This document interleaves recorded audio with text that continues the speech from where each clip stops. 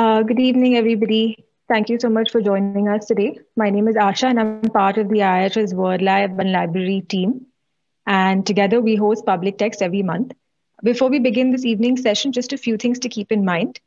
Please post all your questions using the Q&A box at the bottom of your screens. We'll also be recording this session and we'll be making it available on the IIHS YouTube channel.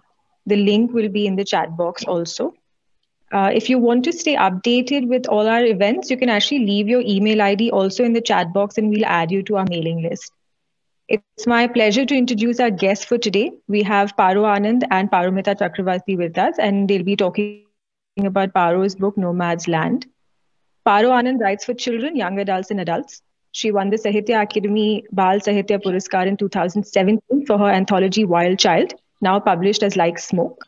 She has spoken about and written extensively on children's literature in India. She headed the National Center for Children's Literature, the National Book Trust India, the apex body for children's literature in India. She also runs a podcast on Hubhopper called Literature in Action and was an invitee to the India conference at the Harvard Business School in 2018. She was awarded the Kalinga Karubaki Award for Fearless Writing in 2019. She is well known for her work with children in difficult circumstances, including those impacted by violence in Kashmir, and has written extensively on the subject. Paromita, who will be moderating the session, is a writer and editor with the Indian Express. She writes on books and culture. Thank you for joining us today again, and over to you, Paromita. Thank you, Asha. It's lovely to be here to speak to Paro, as always, about a new book this time. I came to Nomad's Land at a time when questions about identity and belonging have been at the forefront of our public conversations.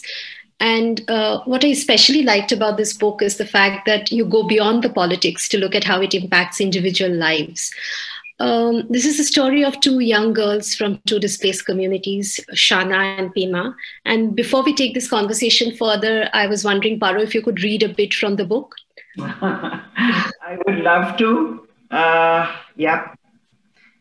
So, Nomad's Land, and I'm going to start at the very beginning. We know that that's a very good place to start.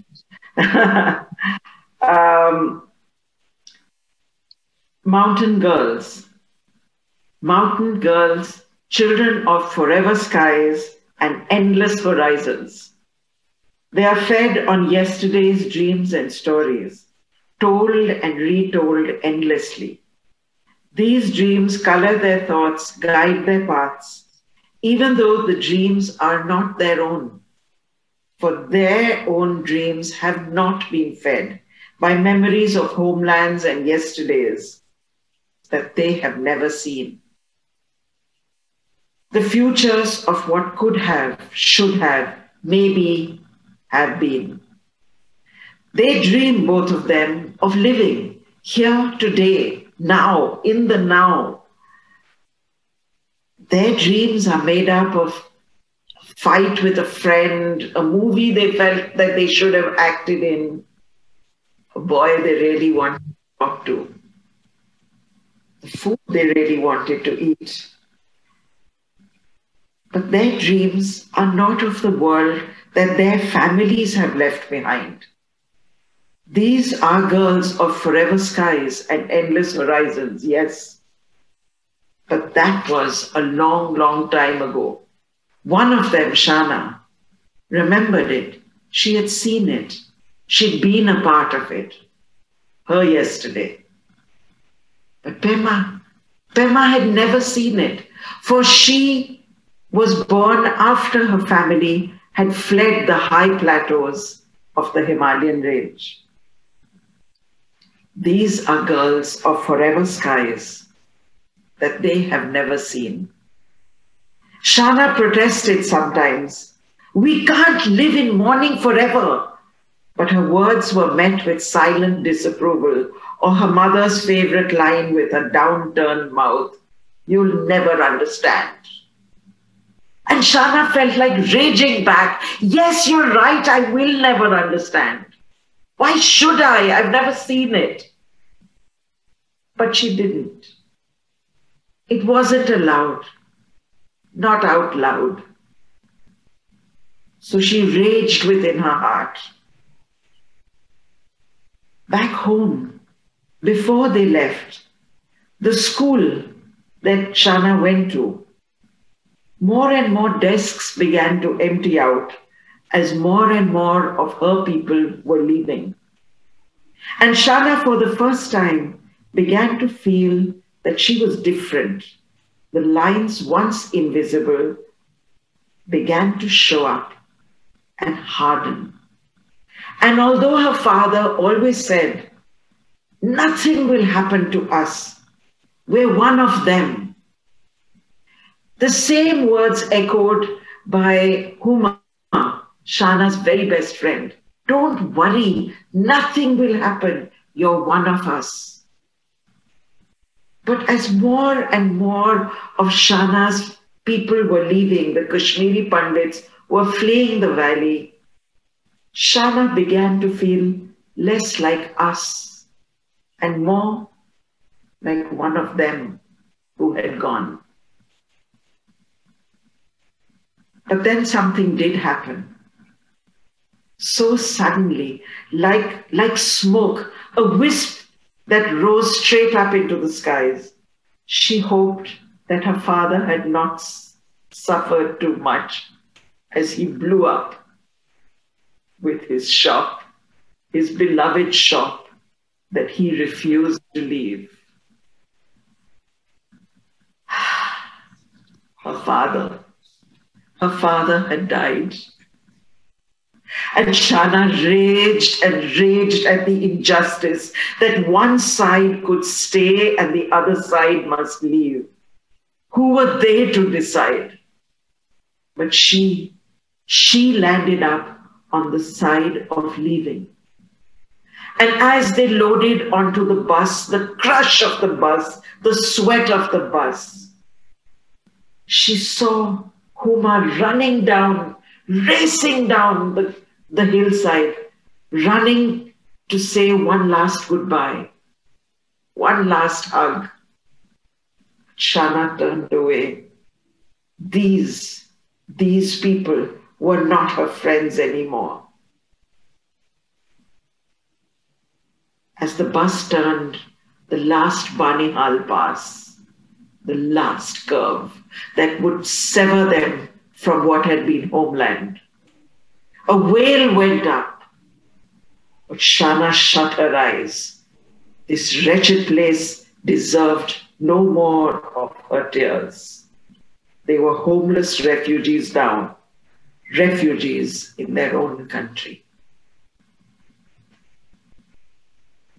So beautiful. It's really beautiful. Displacement at the best of times is a difficult issue to speak about, especially to those who haven't had an experience of it. And you capture in this book the flavor of it so beautifully between Shana and Pema's lives. Pema, who has had no experience of it but has only heard of it, and Shana, who's felt it firsthand. What made you choose displacement as a theme? The story started cooking in my head a very long time ago. I was doing a project with the World Wildlife Fund for Nature, and we were working with a group of Pardhi children. Now, Pardhis are nomadic people. They don't belong anywhere. And they are one of the recently decriminalized tribes. And they may have been denotified, as it is called, that they are not criminals anymore officially. But people in the cities, in towns, still treat them as such. One of the mothers of these children said to me, we want to buy land. We have money to buy land. No one sells their land to us.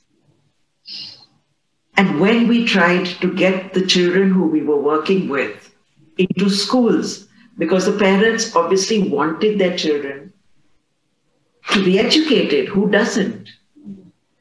And they had the money to pay the fees. Schools didn't want them. And the principal, even under the Right to Education Act, principals were saying, these children don't belong to us. We're already overburdened under RTE. These children don't belong. So where do nomads belong was a question that started sort of churning within me. And I was going to write a very just direct story. But then that image of that Syrian child washed up on the beach, of those fleeing Syrian. Yeah. Where did they belong? They didn't belong to the sea even. And they could, I mean, to die, this child could only find shifting sands. And then the migration, I mean, the Rohingyas,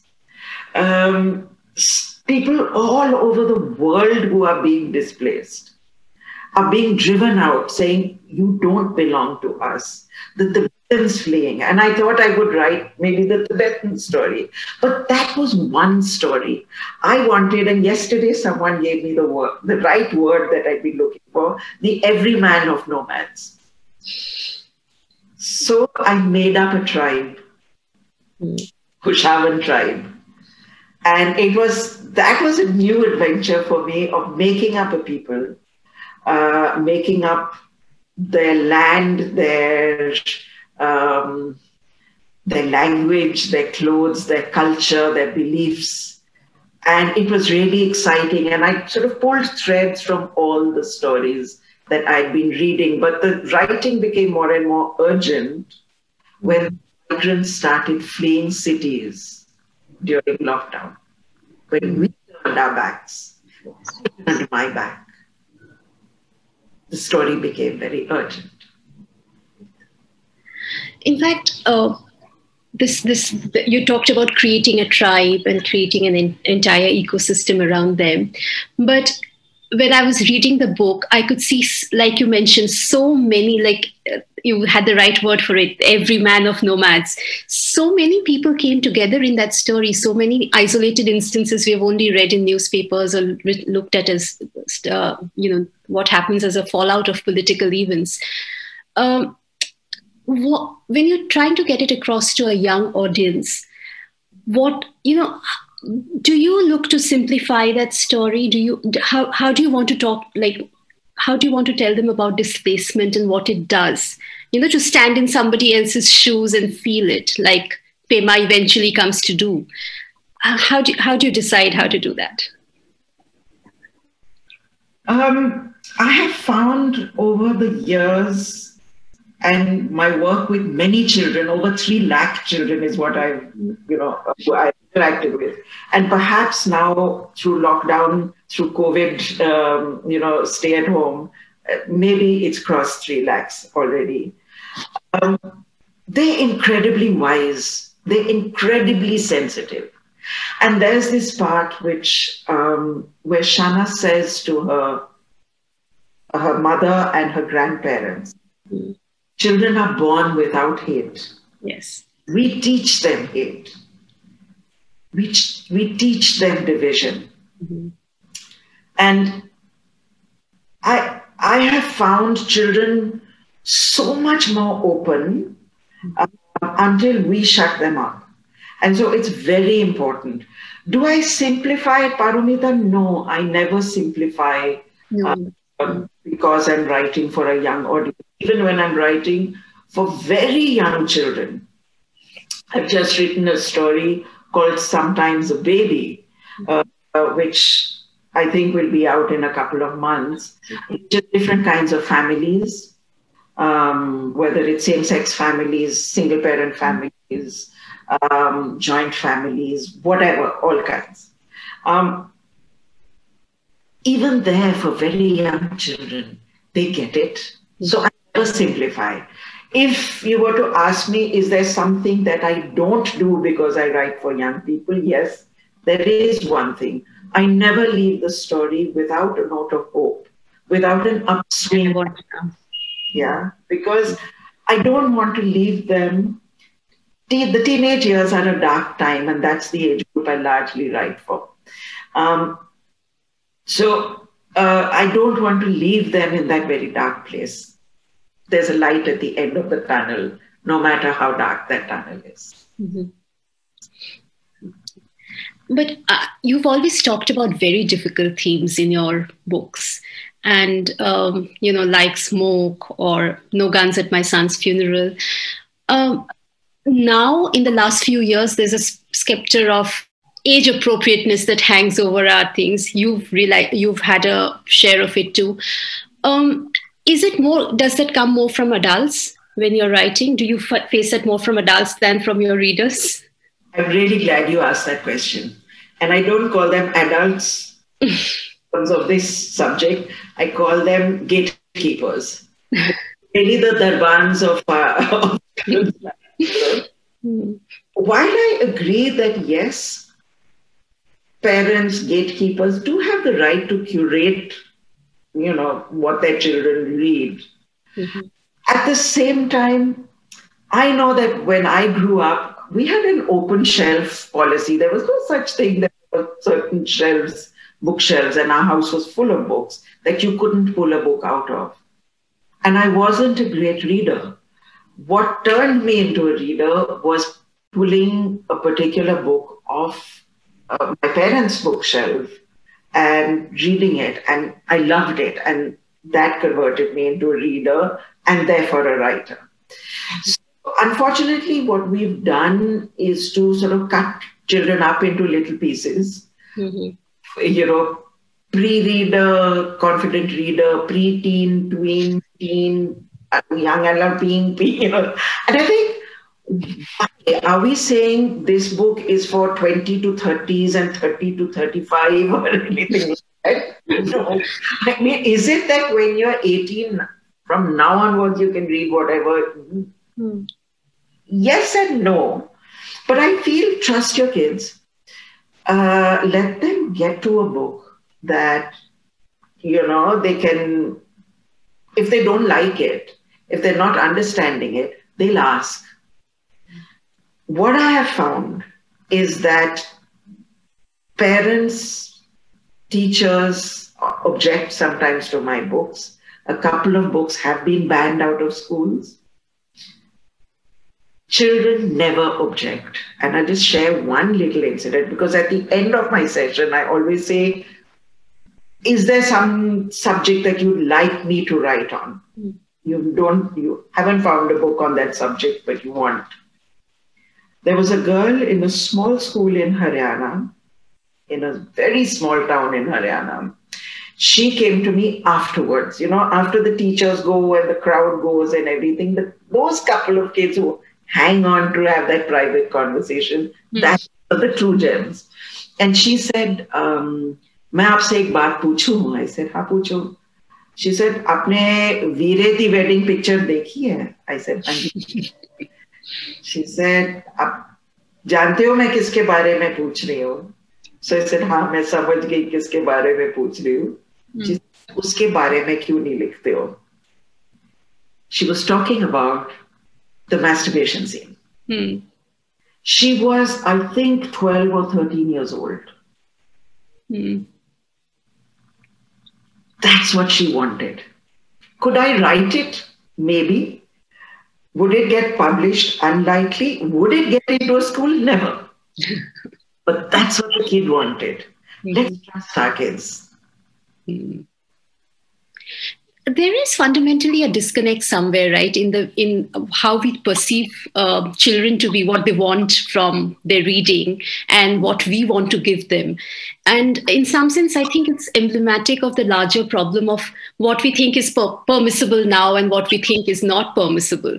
So because reading is so tied up with our imaginative expansion and how we look at other lives that we will never live, do you see this whole focus on fixing what children will read as also a subtle change in direction of how we want us to be in a few years, how we want them to grow up as adults with fixed beliefs and fixed systems that, kind of, it's a prescribed path. There is no room for surprises there.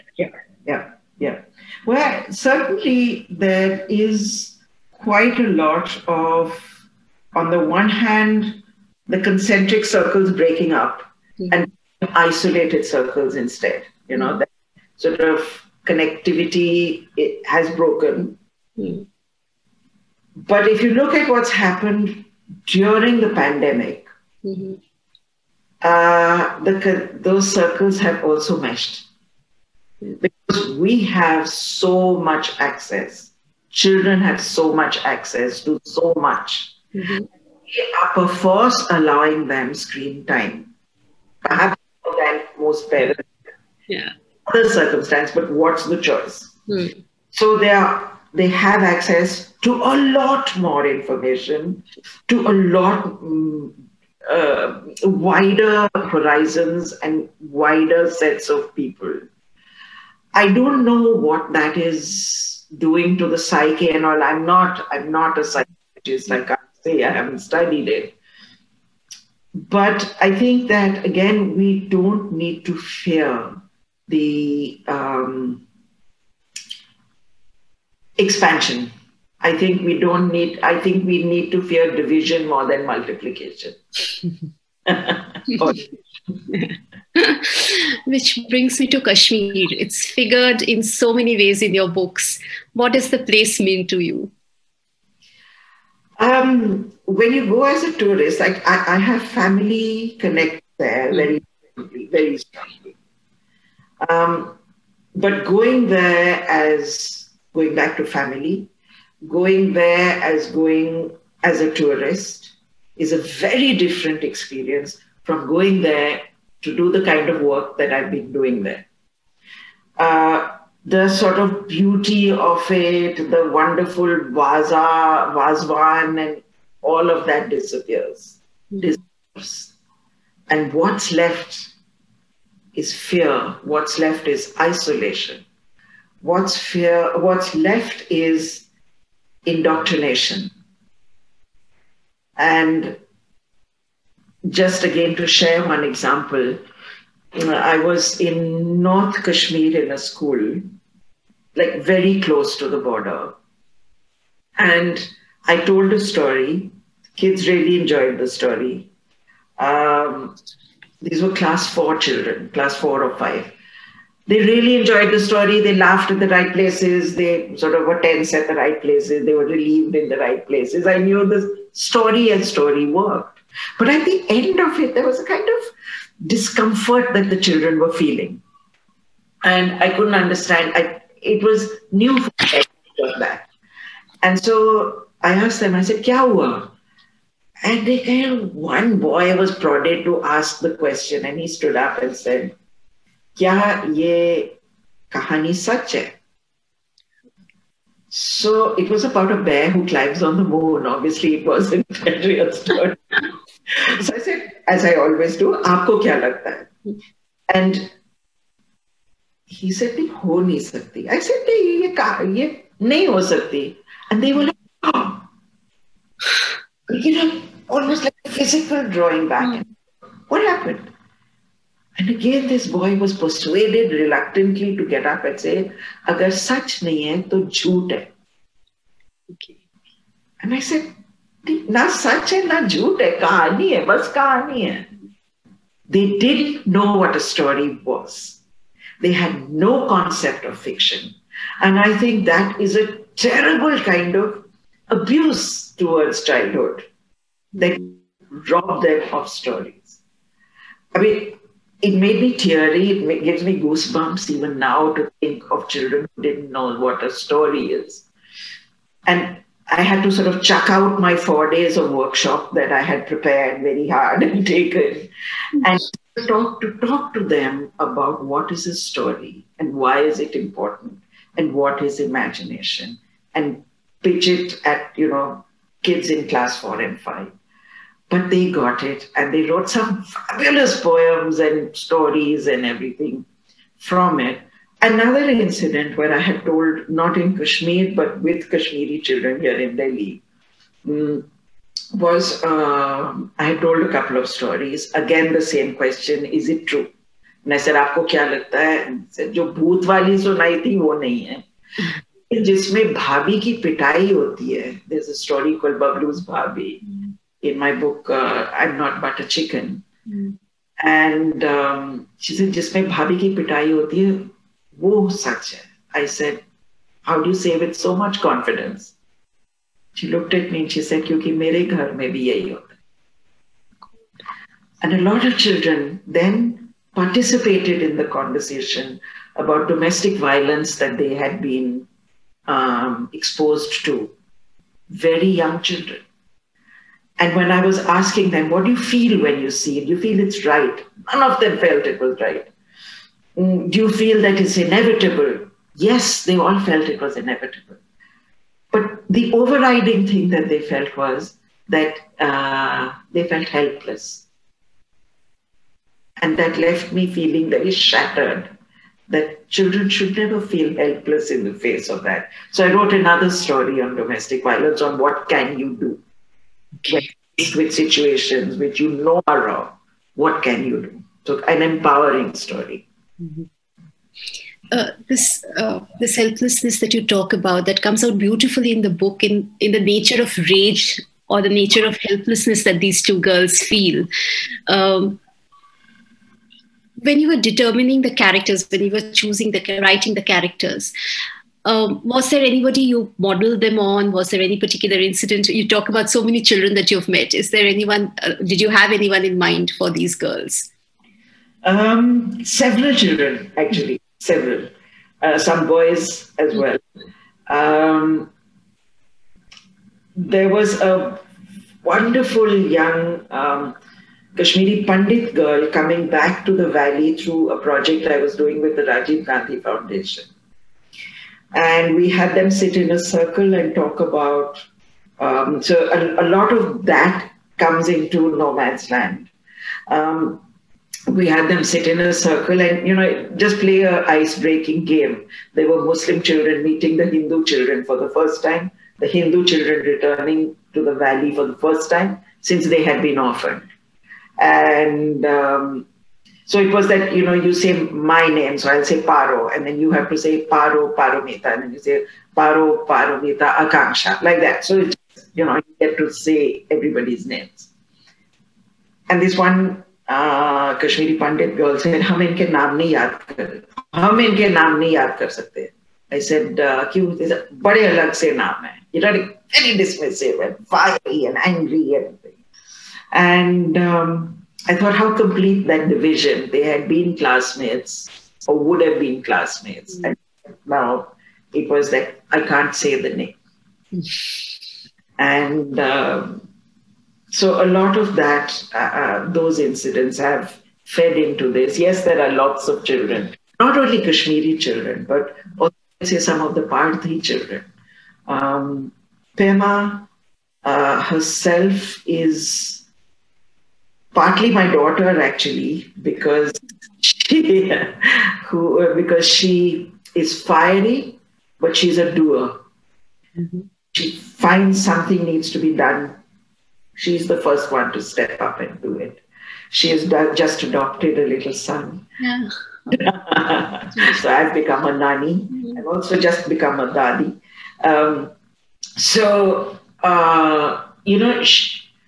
Pema is this person who wants to do the right thing, who knows she has to keep her word, she must do it.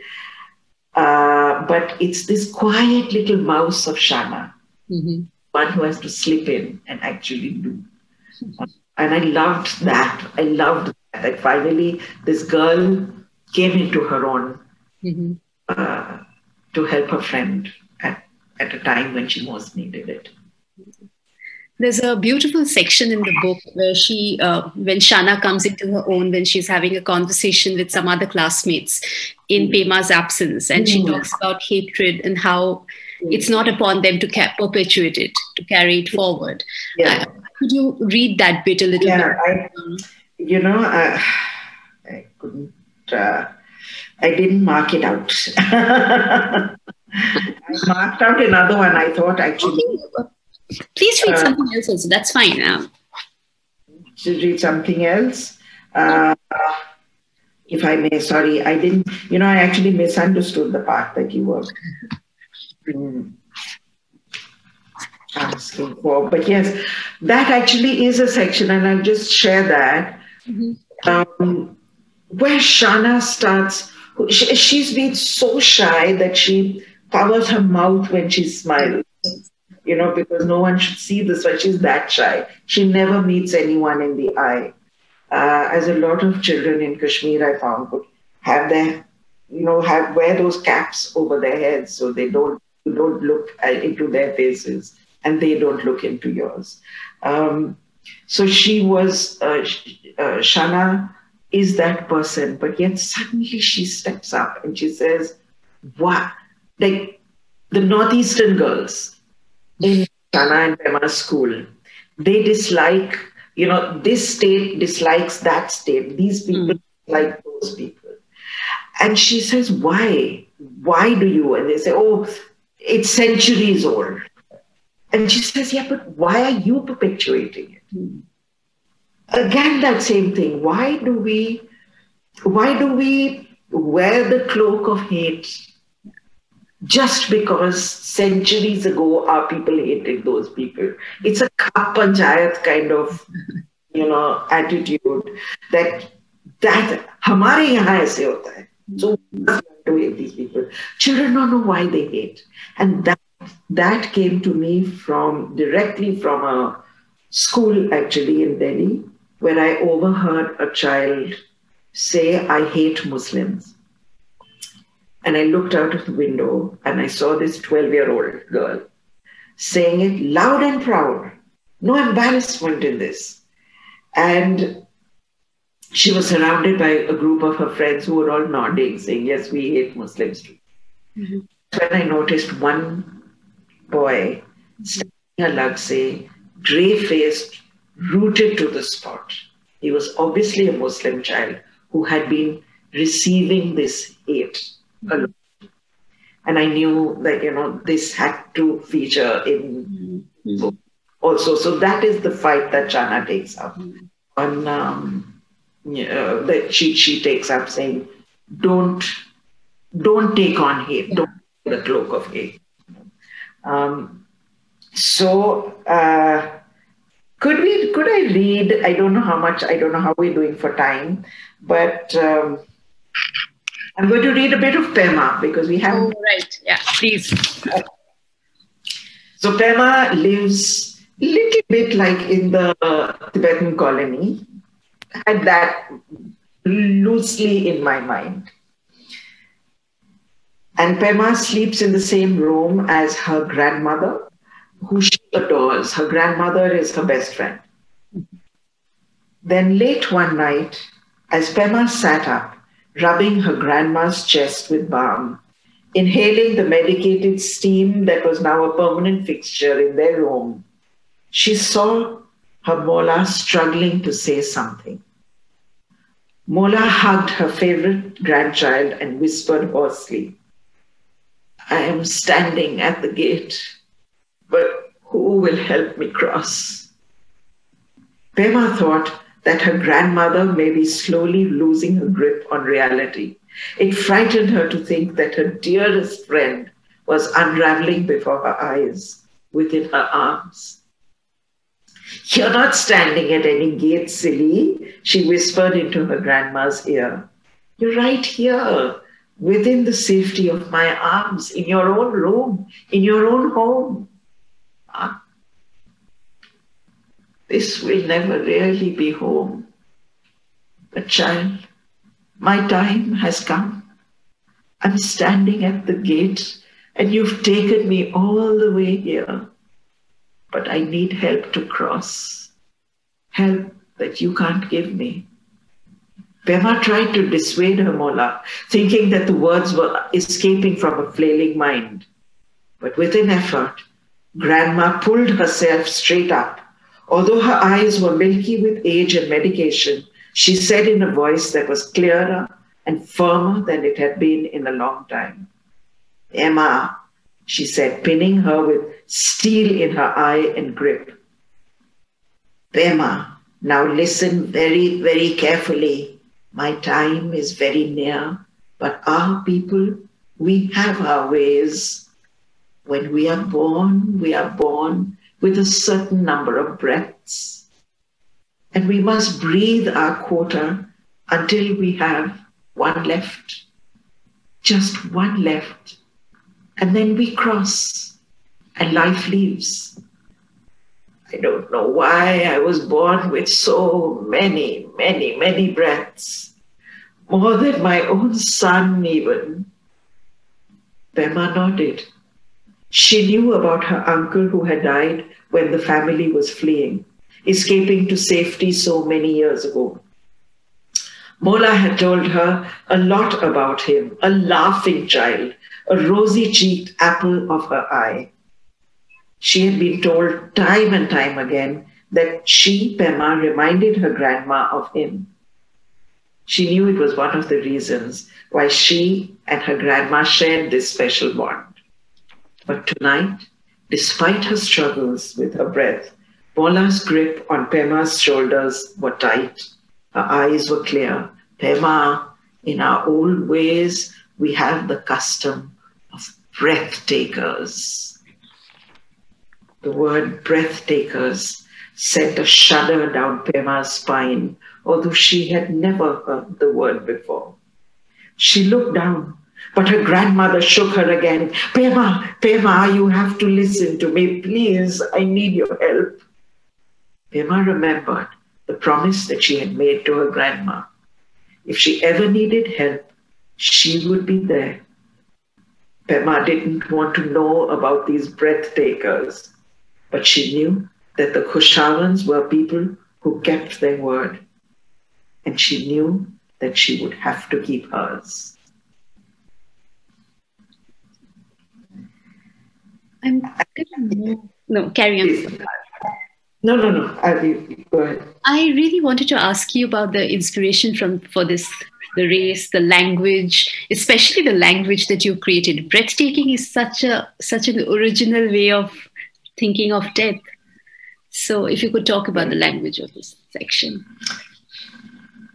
I thought of it at a painful place. I thought of it when my mother was slipping away, and yet she wasn't.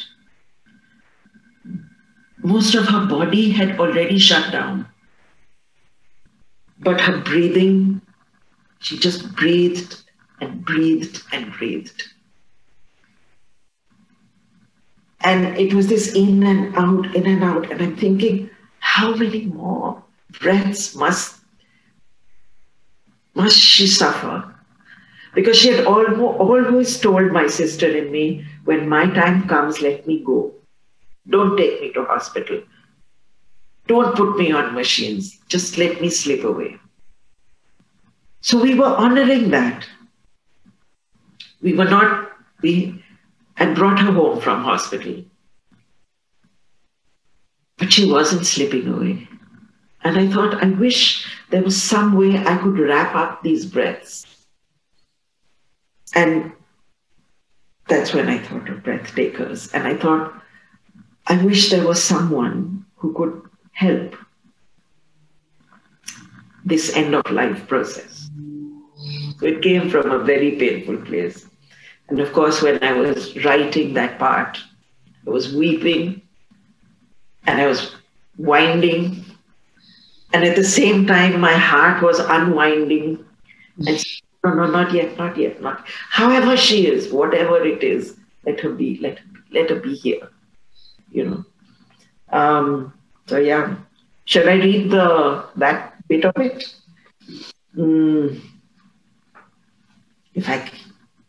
Yeah. So eventually, just to share with the audience, eventually it's not Pema who can be a breath taker. And breathtaking has been banned by government. As government sometimes does, ban a particular ceremony, ban a particular way of being, but one size doesn't fit all. And it has to be an unrelated person, but breath takers are banned people. And so Shana takes up the challenge. Despite herself, despite her fears, she overcomes her own hurdles and learns how to be a breath taker. Shana kneels on the cushion on the ground. She gently taps the yak tail whisk just above Mola's chest and repeats the words that must be said for each breath. Sans ko mayu leaf. The leaf is long and drawn out as she places her left hand on Mola's chest to feel the heartbeat. Mola exhales a breath as long and as deep as she can manage. And the rooster feathers hung just above flutter. Yeah, Shana gives the yak tail a flick and turn to wind the breath. It seems too simple. How could something so important be this easy and smooth? Again, the same doubts distract Shana and stay her hand. Mola opens her eyes, looking deep into Shana's. The girl shakes off thoughts and concentrates. She closes her eyes, keeping only Mola's face in her consciousness. Sans ko mayu, leaf, tap, wind. Sans ko mayu, leaf, tap, wind. Over and over and over, till the rest of the room and the world dissolve, and there are only the objects of relief and release and Mola left. There are people in the room with her. More and more people are coming in. More and more people. Pema and her mother have already left. Mola had made them leave, saying that their presence was holding her back. Who are all these people filling the room? Sans ko mayu, leaf, exhale, wind. Sans ko mayu, leaf, exhale, wind. Sans ko mayu, wind, exhale, wind. Exhale, wind, exhale. The rhythm of the words hypnotizes, and the room continues to fill up. Others are entering. Shana is gently rocking to the music that comes from the words Sans ko mayu, leaf. Sans ko mayu, leaf, tap, wind, tap, wind. As she watches, the length and strength of Mola's breath decreases. The rooster feathers are barely fluttering anymore. Mola's face relaxes, the deep wrinkles absorbing back, and her face begins to look young. Sans ko mayu, leaf. Pema is repeating the words within herself, willing her grandmother to slip away. This is not frightening. It's soft. It's peaceful. A weight lifts from the grandmother. Her lips turn up in a slight smile. Her eyes flicker open. There is a light. The milkiness is gone.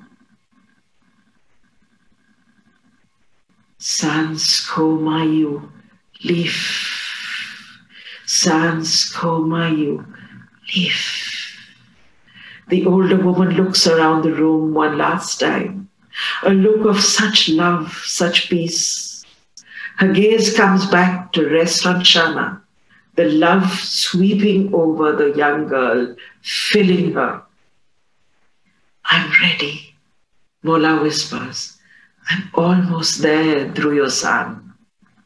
Shana nods, understanding, and resumes. Sans ko mayu, leaf. Sans ko mayu, leaf.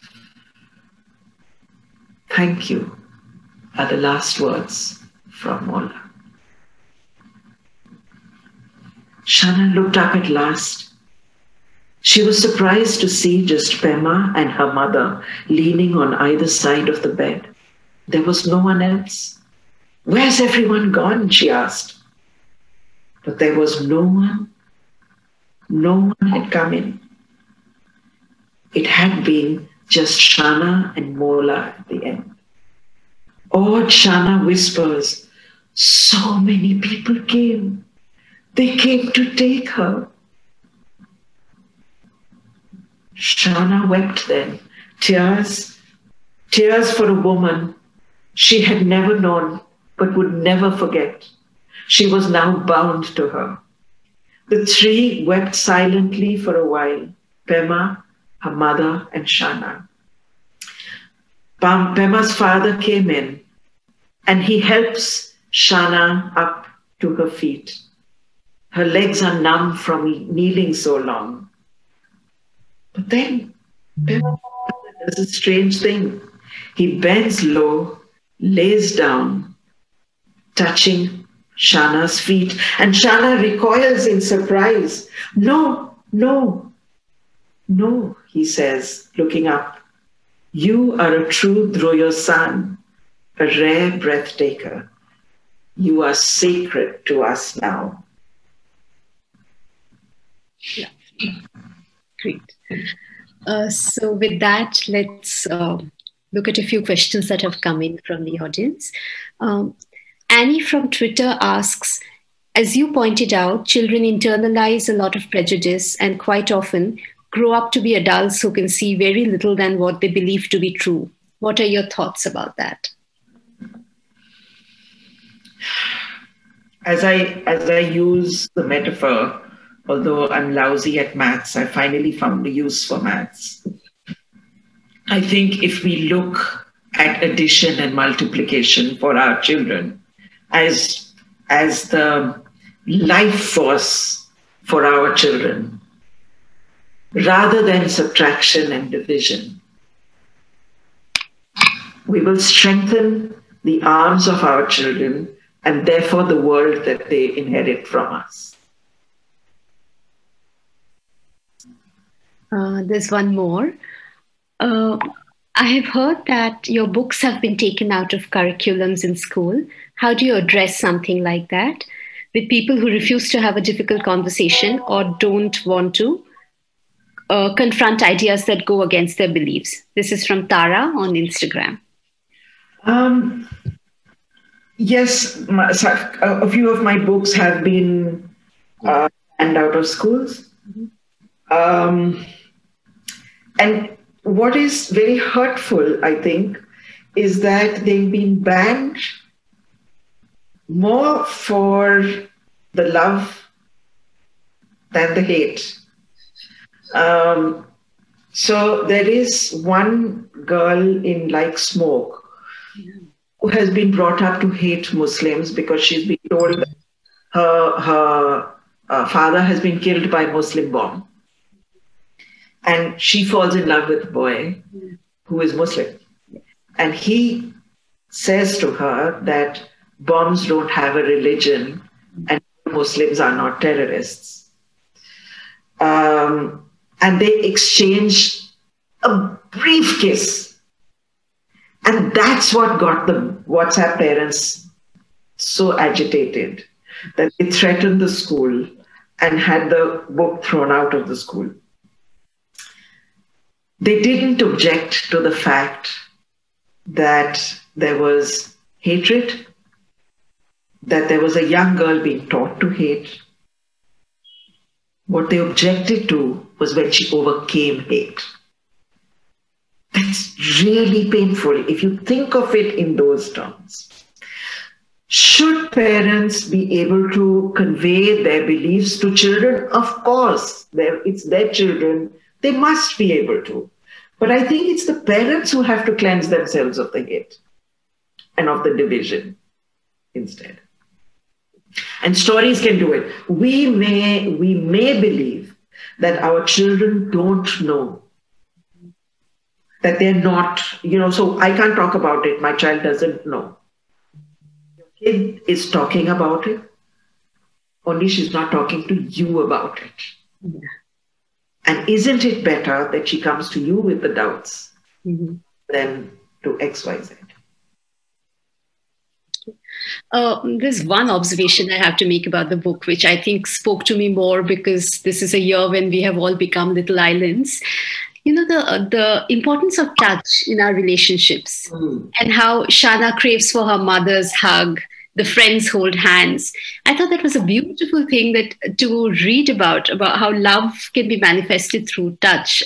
Was that conscious in your mind when you were writing this? I think I'm a very tactile person, and I'm finding it so difficult to not be. I have to keep reminding myself not. Don't do it. I think it's just from my own constantly. If we were together, I would have hugged you by now. Okay. And your language, how do you keep it so contemporary when Shana is thrilling in school at some of the language that her classmates use? Is it just being around young people a lot more? One of the tools I think that most writers do use is eavesdropping. I'm a shameless eavesdropper. I was in fact writing a novel for about older women. So I would go to IIC and Gymkhana Club and order myself a coffee and sit next to a table which had older women. And it's like, what are they talking about? What's the language? What's the tone? But yeah, I think it is the fact that I read a lot of young adult fiction, teen fiction, and I work extensively. I mean, it's 50-50, my work with young people, and I'm really missing that part, and my writing for them. And I think one of the best compliments I've ever got is I'd written, one of my stories had been published in a magazine, a newspaper, and a letter to the editor came back saying, thank goodness you finally got a teen to write for teens. And I thought, okay, that's a good compliment. Okay. On that note, I think this is it. This was so good to speak to you, Paro, about the book, which I really like. Thank you. I think we are okay. I think we are done, says Akash. Okay. And I just want to say that although the portion that I read out is, of course, about death, this is very much a book about living and life. And when the big political pictures are happening, we forget what's happening to children, what's happening to young people. And I wanted to just end with these 3 lines, which are the last lines of the book. Very stupid of an author to give away right at the end, but I'm doing it. These nomads have found a family. They've found their land. Even nomads have land to call their own, a home to call their own. Thank you. Thank you. Thank you so much. Paromita. Thank you, Word Lab and Akansha. Thank you so much for joining us today. This has been really wonderful. Also, very heartbreaking stories that you've kind of brought to us. And I mean, like you said, I just hope these kids discover the joy of stories and they actually have stories in their lives. And it's not something that they need to be introduced to as an alien concept, because, that's all we've always known. Like everything that we've learned about the world is really through stories. So I hope that happens for everybody. I'd just like to thank both of you for joining us. This has been wonderful. And for everybody who's attended and everybody who sent us questions. Buy the book. Yes. Great. We'll be putting up the recording on the IIHS YouTube channel. So that should be up in a day or two. So you can check out the recording there.